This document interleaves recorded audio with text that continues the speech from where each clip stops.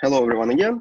I'm Alexander Kichigin, and my work is about simulating electron-energy-loss spectroscopy with the discrete dipole approximation.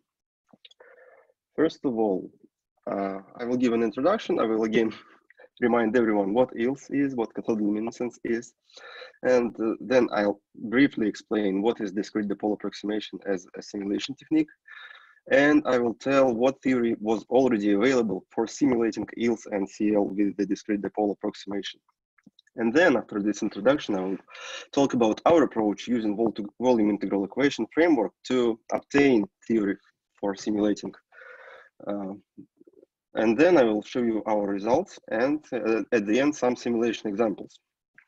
So quickly, again, EELS is an experimental technique. It is performed in an electron microscope. The electron beam blasts onto the particle. Then those are the electrons who had a straight trajectory are trapped into the EELS spectrometer. Their kinetic energies are measured, and the EELS spectrum is obtained.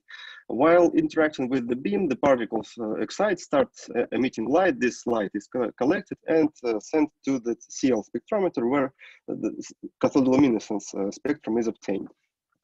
Here's some example of EELS spectra. Depending on the beam position on the cross-section of the particle, you get different spectra. And for example, for this 2.2 electron volts, you also can visualize to which regions of the particle this peak is belongs. For this 2.2 electron volts, this peak belongs to the edges of silver nanoprism, and other peaks belong to other regions of this nanoprism. Well, discrete dipole approximation is a simulation technique. It is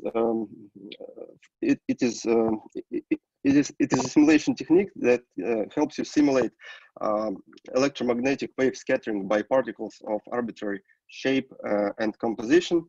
And DDA is based on the volume integral equation. Here it is. This is basically Maxwell's equations in the frequency domain reformulated as one single volume integral equation. It contains the Green's tensor. For the case of free space, the Green's tensor looks like this.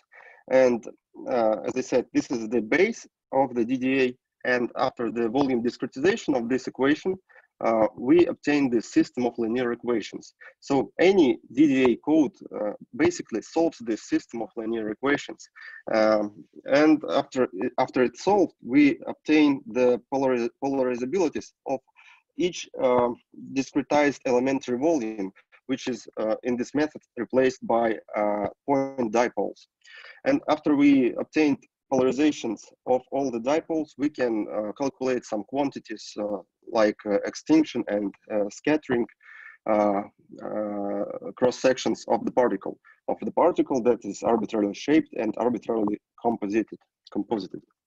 And the most common DDA codes are DDSCAT and ADDA. They are both open source and both are available for everyone.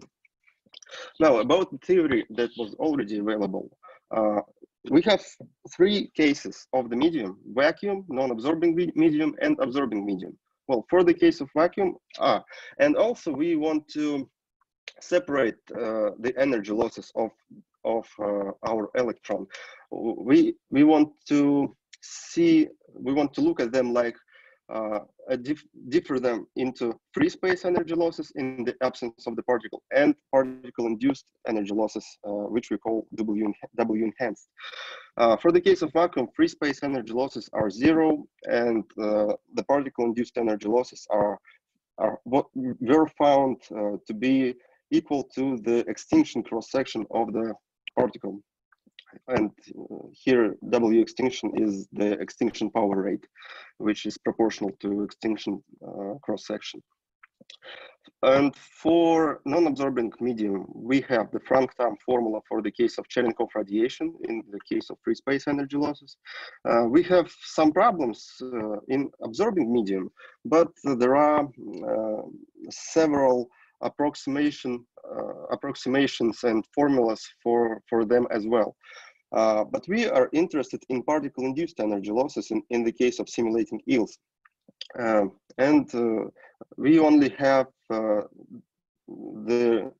expression for the case of vacuum. And yet none of these expressions were obtained in the volume integral equation framework. So we want to use this volume integral equation framework and see what happens.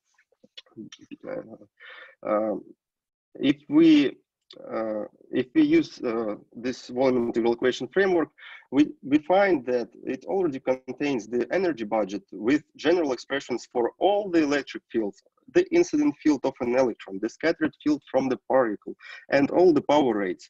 Like for the particle, it would be W extinction, W absorption, and W scattered power rates.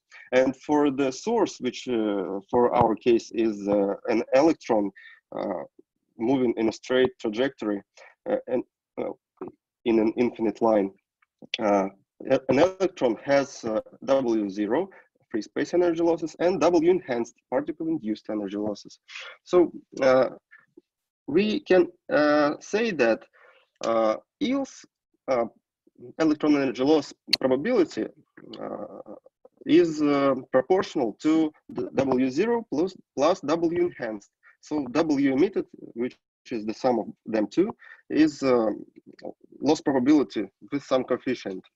And for the cathodoluminescence, the radiated energy will be the light emitted and collected to the CL spectrometer, and radiated energy is emitted energy minus the energy that the particle absorbed. So if we know W enhanced, we basically solved the problem of EELS and CL simulation in the DDA. And as for the results, if we take this current density JS, current density of our single electron, and put it into the, as I said, also known from the volume integral equation framework expression for the incident field of an electron. This is an integral with Green's tensor multiplied by current density. And if we calculate this integral, we obtain the field of a relativistic electron in an arbitrary host medium, which was a known result from the literature, but we obtained it kind of different way.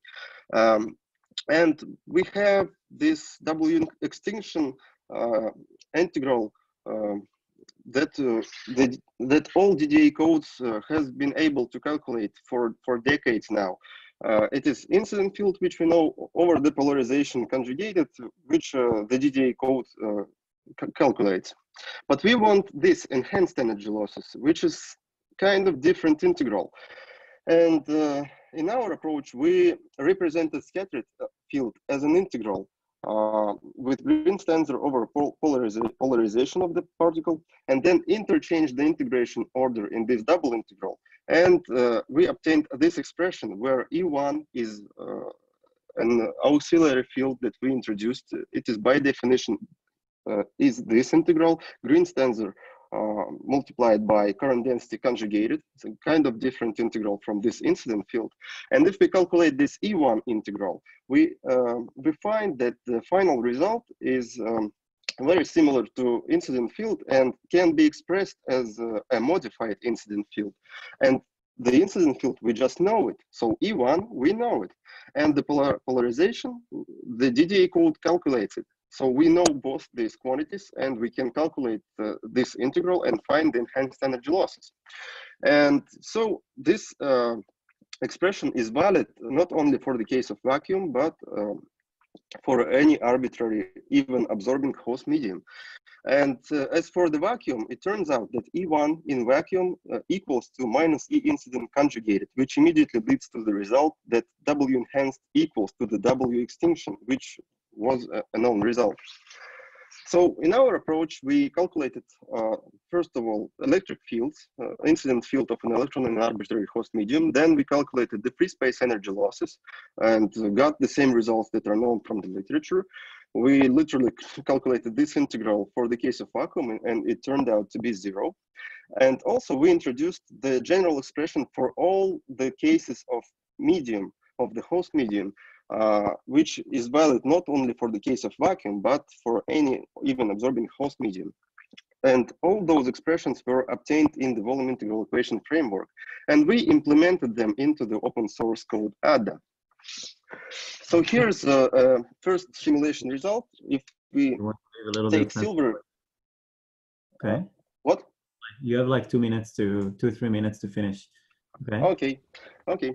If we have this silver sphere of 75 nanometer radius and from 100 nanometers of its center, the electron with 100 kiloelectron volts moves, then the EELS and CL spectrums are represented by black lines, and this is an exact solution by Lorentz-Mean for spheres. And the simulated with ADDA spectra are red and pink magenta lines. So they are pretty close, and this was 128 dipoles per axis.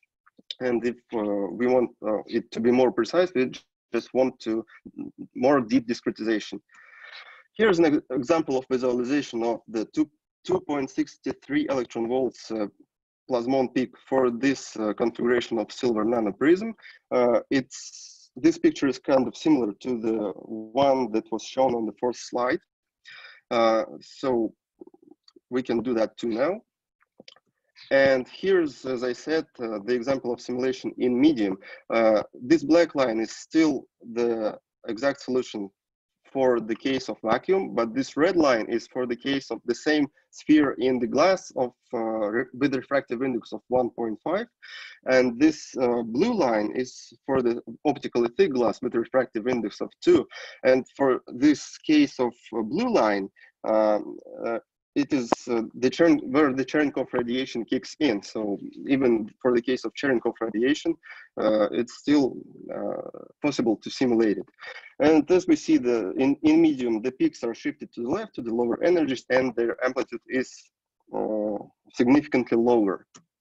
So in conclusion, we applied the volume integral equation framework and obtained the expressions for the incident field in arbitrary medium, for free space energy losses in arbitrary medium, and introduced the general expression for enhanced energy losses in arbitrary medium. We implemented these expressions into ADDA, and now currently in my separate fork, ADDA as an open source code available to everyone, but until the end of the year, it will be merged into master branch of ADDA. Thank you. And I also want to mention that our next goal is do the same in the presence of substrate. Thank you.